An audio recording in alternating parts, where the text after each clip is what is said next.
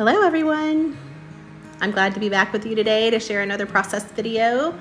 This layout I made for Buttons Galore and More, and I love their beautiful products, and we'll share exactly what products I used here in a minute. So the way that I started with this layout was with patterned paper from the Splendid collection. I'm scrapping pictures of a day that we spent in Key West, where we got fresh lemonade made by a sweet gentleman right in front of Ernest Hemingway's home. So on our trip last summer. So loved these photos and thought it would be really fun. Even actually when we were purchasing the lemonade, I was actually thinking, oh, I need to do a great lemonade layout. So, or a great lemon layout. So I had some patterned paper that I thought I would be using, and then when I got the Splendid collection and it had that wonderful citrus patterned paper, I thought, oh no, that's perfect. So what I did here is I backed my photos in a couple of patterned papers from Splendid, and then I used the ink pads. I think I used mustard seed to start of Distress Oxide, and I just used the ink pads and dragged those across the page just above where the photos would be and below where the photos would be. And then I went back and added water.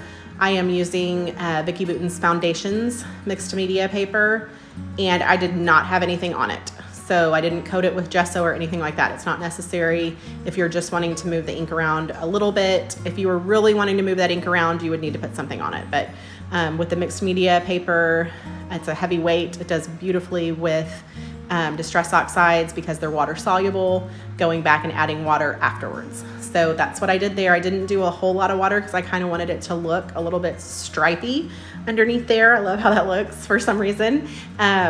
So I did that, and now I am adding stamps from the Splendid collection. I'm using the leaves with, I'm trying to remember what color green that is. Oh my goodness, so sorry, can't remember. Mowed Lawn. Is that right? Yeah, I think that's what it is. So it's a beautiful green Distress Oxide, and so I do the stamps from the Splendid, the leaves from the Splendid collection, and then I also did throw in some leaves from the Sweet Rush collection. So I did both of those, and then I go back and add water to where I did just the green ink again and kind of dried it up. I don't love my stamps to look perfect. I don't like them to look too sharp on the layout, and so I did go back and add a little bit of water and then kind of dry it up because I didn't want it to be too messy either, but I did want it to kind of have just a little bit of a weathered look. So adding the water pretty quickly after you stamp it while it's still wet works well for that. So here I've got the ink ready, and then I just put the ink pad on my acrylic block and added a little bit of water to do some splatters of the green. I didn't go too crazy with the splatters. It's just kind of a hint of those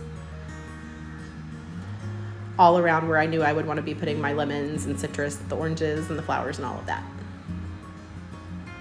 So again, I started by fussy cutting a whole lot. I spent a lot of time cutting out lemons and oranges and leaves and a few flowers as well. So that's kind of what I did behind the scenes.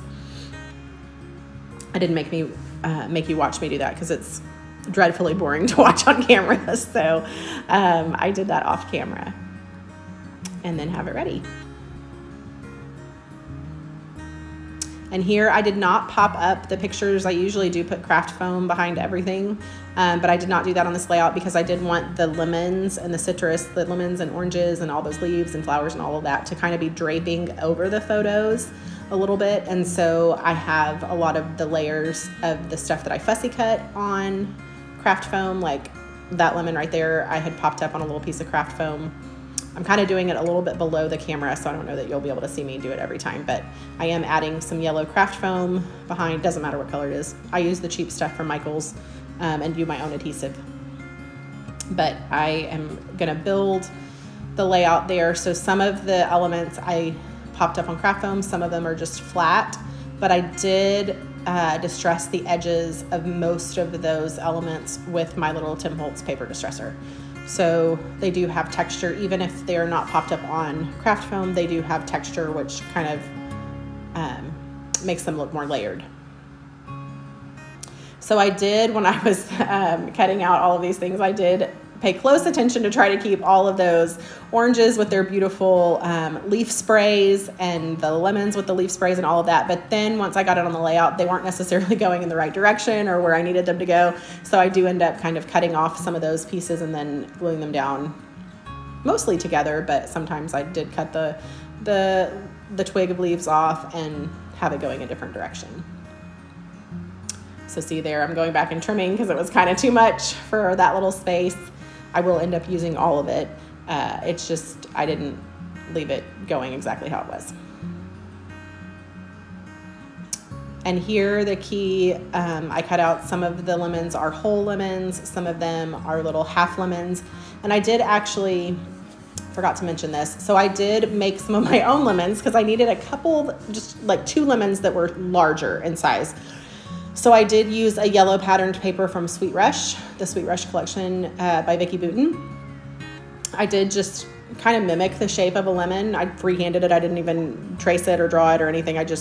So right there at the bottom, that big lemon that you see sort of on the left of the cluster, and then at the top in the middle, that larger yellow lemon, those were just a piece of patterned paper that I faked it. I kind of made my own lemon and then distressed the edges and added some leaves to it. So just so you know, you can do that too. It doesn't have to be all something that was already pre-made. And it looks good. It might not look as good if you were only using that, but when it's all mixed into a cluster with other beautiful patterned paper, it looks really neat. So here I'm just building it. So I kind of wanted it to go from the top, not necessarily all the way to the left corner, but kind of the top left side of the paper. And I wanted it to look like it was kind of growing and dripping down, almost like a beautiful floral bouquet would look. I kind of was imagining, I love to make tablescapes on my dining room tables. I love to add lots of layers and kind of have things, you know, draped over and growing down and, you know, beautiful things along the table. So that's kind of here, I was imagining like a floral arrangement, if you will, with the citrus kind of mixed in. And so that's what I did. So it's kind of draping from the left, sort of going down, and then to the right at the bottom. So I did go, all of the elements were either fussy cut out of patterned paper, and fussy cut just means you cut something that's already there out of a piece of patterned paper. I had a friend ask me a few days ago, what does fussy cut mean? And I say it all the time, like everyone knows, but if you don't know, it just is a simple term for cutting something out of something that already existed. So I did go and trim. There were some paper embellishments also that I had, and I went and trimmed the white off of those, and then the rest were cut out of patterned paper. And if you see, I did, sorry, while I was talking, saying all that stuff, I did go and add a little bit of orange, just kind of a light orange Distress Oxide ink. I just, with my paintbrush, I just kind of added a few little lines of that coming out of the back to add to the background, to try to tie in some of those ink colors. So now what I'm doing is I am adding the beautiful sparklets from Buttons Galore. I think this is the Spring Bouquet. And so those are little just clay polymer embellishments. They've got a great texture. They're kind of, they're matte, so they're not super shiny.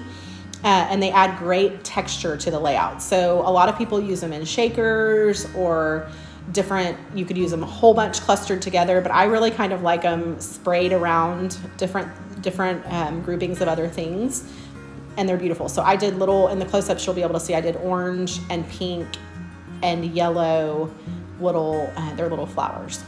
And then now that box over there to the left is crystals and half pearls. So also from Buttons Galore. So I am adding just the crystals, I think, on this layout.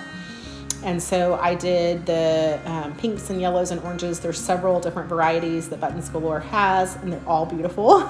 I love anything that adds shimmer and shine, and a lot of the Buttons Galore and more embellishments do that. So I added a bunch of those to the middles of the flowers, and then just kind of spread around to add a little sparkle poking out kind of underneath some of those layers of the clusters, and then I added them to